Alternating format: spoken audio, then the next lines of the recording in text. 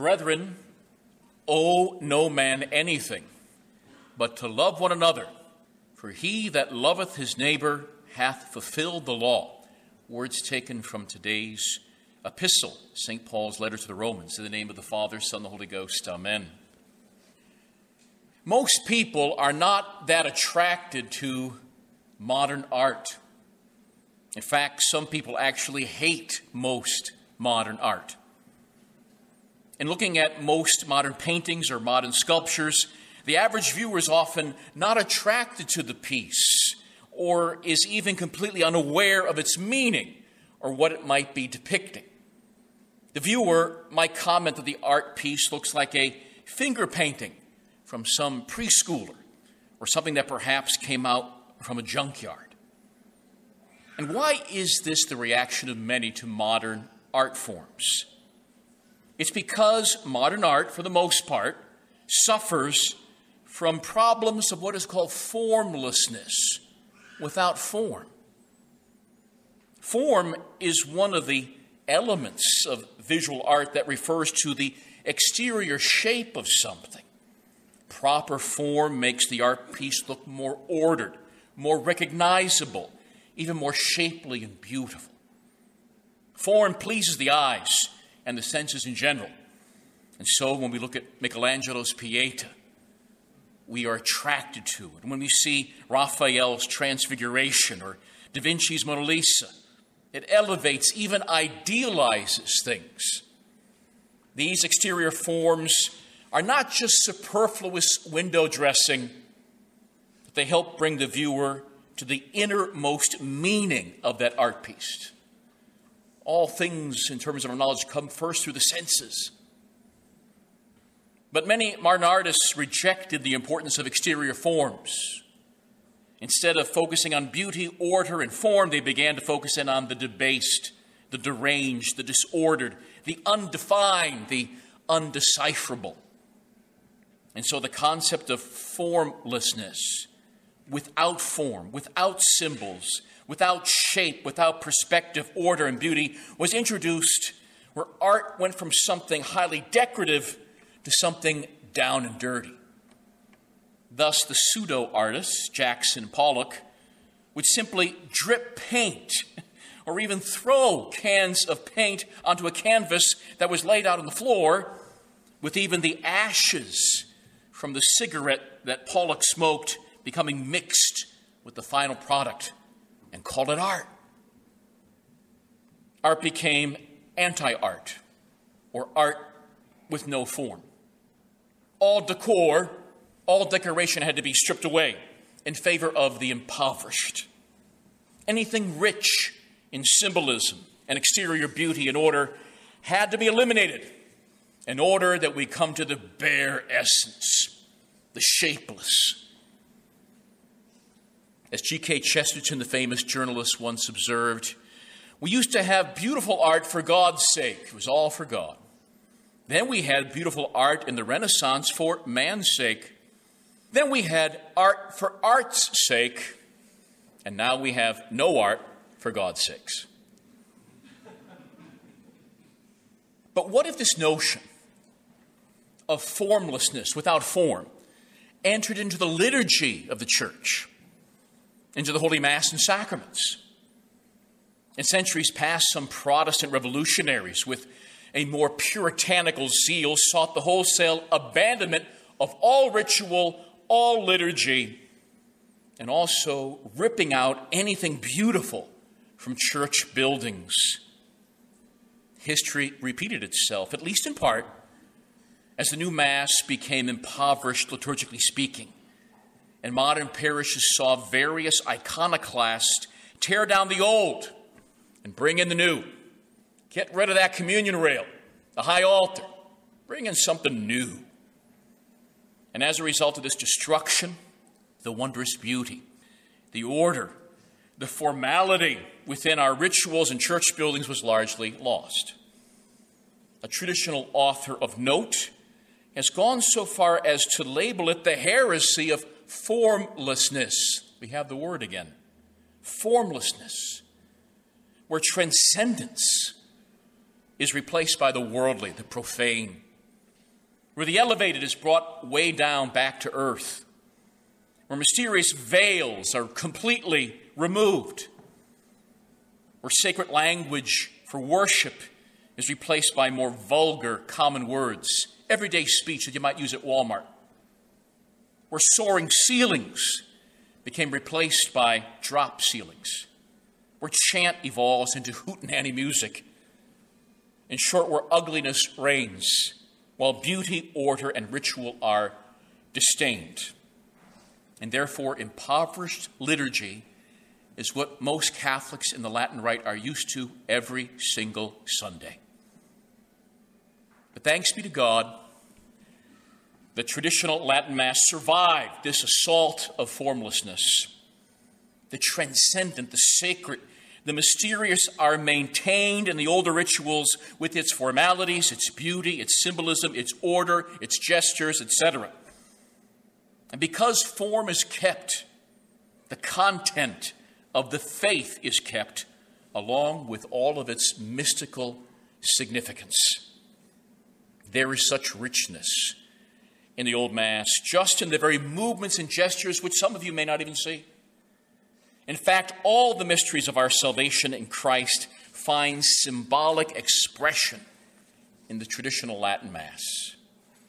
The adornment, the rich symbolism, the wondrous gestures, the sacrality of the language, the heavenly orientations always towards God, enrich the liturgy and help us grow in piety and in understanding. For as the Council of Trent taught, there is absolutely nothing superfluous in the traditional Latin Mass. Nothing superfluous. Since the publication of the motu proprio, the most recent one, Traditionis Custodes, I have not only become saddened by our Holy Father's assault on the ancient liturgy, but I've also become somewhat angry.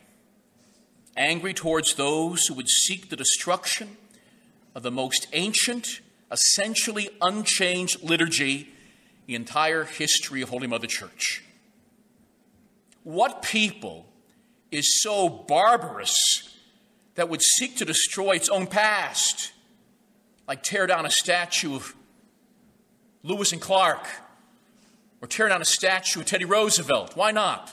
What people would ever do that? What people is so barbarous as to seek to destroy its own past? They have wasted our inheritance. They have trampled down our patrimony. They have stripped the liturgy of its beauty, impoverished it of its riches, and have given most Latin Rite Catholics an unsatisfactory replacement liturgy that was fabricated, non-organic, banal, on-the-spot product cooked up by some liturgy professors in some room or even cafe. And so now we have a new liturgy that is tainted with the problem of formlessness. It was stripped. They stripped the liturgy of nearly all its traditional prayers. 83% of all the orations, the prayers, were thrown out. Prayers that acknowledge the kingship of Christ over the temporal realm, that Christ is king over this society, gone from all the liturgical texts in the New Rite. Those prayers against heretics and schismatics, gone. The conversion of non-believers, the necessity of the return to the Catholic Church and genuine truth was axed. Got to get rid of that. God's wrath for sin and the possibility of eternal damnation in hell, gone. Our sins as being infinitely offensive to the Most High God, tossed out. And why? Because modern man supposedly couldn't handle this. Such prayer offends his sensibilities. He likes to feel good about himself. And I'm angry what they've done to the liturgy. They removed so many gestures in the new Mass, so many genuflections gone, so many signs of the cross gone, so many formalities and pieties disposed of. And now in many places we have butcher block altars like kitchen islands that are movable. unworthy the sanctuary, we have Mass facing the people instead of God. That was never heard of until the French Revolution, where people would gather in a circle and worship themselves, adore human reason. Gone is the chanting by and large. Vernacular, everyday speech replacing the language of the angels. We have standing for communion. Stand before your God. We have receiving in the hand in most parishes. Girl altar servers, and even officially installed women as acolytes and lectors to replace any notion of the minor orders of male clerics in the past. We now have extraordinary ministers for Holy Communion, where everyone and their neighbors rush towards the altar to distribute and touch the holiest of elements, the body, blood, soul, and divinity of the Son of God and Son of Mary. Offertory prayers, the little canon they used to call it, so prefiguring of the sacrifice to come, the offertory prayers replaced, gone. Noise, rarely silence. Lectionaries with edited readings or optional readings that can be avoided so that men might not be upset in this politically correct world. And we have these and so many other examples of a stripped down, impoverished liturgy that cannot even hold a candle to the Mass of old. And yet the powers that would be wish to make the Novus Ordo Missae the unique, the one and only expression of liturgical prayer and the lex orandi in the Latin Rite. I am angry. And if we are also being truthful, the Reformed liturgy is unacceptable to us. I do not accept the liturgical reform. It was a mistake and it was a travesty. But with all that being stated, we must remember this anger, even what we might perceive as being righteously angry, is not easily controlled and sometimes is out of place. Gentleness, kindness, and charity must be more present in us. You know, recently Holy Mother Church celebrated the feast of St. Francis de Sales, Bishop and Doctor of the Church. He was a most extraordinary saint that wrote the strongest apologetical works defending the faith. And yet he was known for his gentleness, for his kindness. He was known for his love of neighbor. He famously said, "You can catch more flies with a spoonful of honey than you can with 100 barrels of vinegar." He also stated that if we must fall into some excess, let it be an excess of gentleness. He also added these words, quote, "I wish to love my neighbor so much. I wish to love him so much. It pleased God so to make my heart.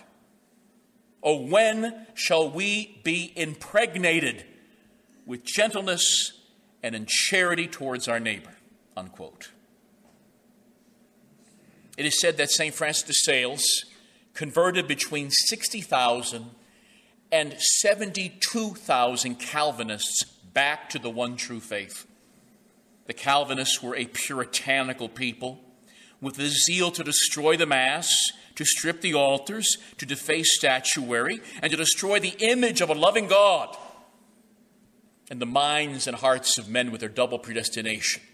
Some men are just predestined to hell. They're reprobate from day one. Yet, St. Francis de Sales brought many of them home, not just through his orthodox writings and preaching, but also with his love, gentleness, and kindness. We cannot let our anger overwhelm us. We must love and be gentle as we try and persuade the membership of the church to return to and cling to tradition. And we must thank our Holy Father for this cross he has provided us with, and also for providing us with so much clarity. Thank you, Holy Father. Because we now know that the ancient Mass and the new Mass are two different rites of Holy Mother Church, and that they cannot coexist for long because they represent two ways of praying or two ways of believing that seem to be at odds. We traditional Catholics are referred to as being unreformed. Sounds like irredeemable, deplorable, unreformed. Well, if being unreformed is being in line with the faith of the apostles and the saints of old, I will gladly wear that label. But let us not become like those prideful and callous Calvinists of old who embraced a self-righteous and harsh attitude. Traditionalists can become like them, celebrating their election while labeling anyone not of their number as part of the reprobate, the great unwashed. This battle, and it is a battle, this battle for the traditional Mass and the traditional faith will be won by faithfulness and gentleness. And if there be any excess in our behavior or actions, let it be an excess of gentleness and kindness. In the name of the Father, and of the Son, and of the Holy Ghost. Amen.